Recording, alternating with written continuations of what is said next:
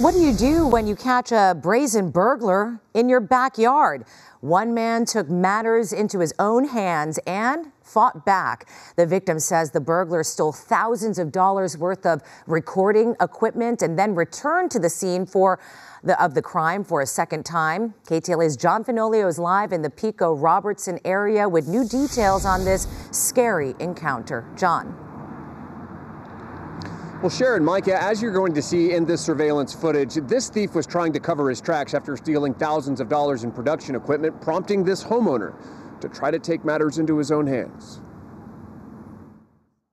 With his face covered, this burglar is wiping off his fingerprints from a school bus turned mobile recording studio in Pico-Robertson. I haven't been able to sleep in days, and every little noise, I jump up to protect my family. Comedian Daniel Lobel owns the bus, which he parks behind his home. This is the podcast bus. It's LA's only mobile recording studio that comes to you. The bus is his office, where he records his popular podcast, Modern Day Philosophers, which features comedians talking philosophy. He also uses it for other productions. Basically, it's his livelihood. I worked my ass off to build this business so that I could stand on my own 2 feet and do something a business that I know I'm good at, that I know I can help other people with. But last Thursday afternoon, a burglar climbed the wall to Lobel's backyard and broke into the bus. You can see him carrying away bags of equipment. They stole my cameras, they stole my board, they stole my switcher, they stole my headphones, they stole my headphone amps, and my memory cards and my SD readers, about approximately $25,000 of equipment.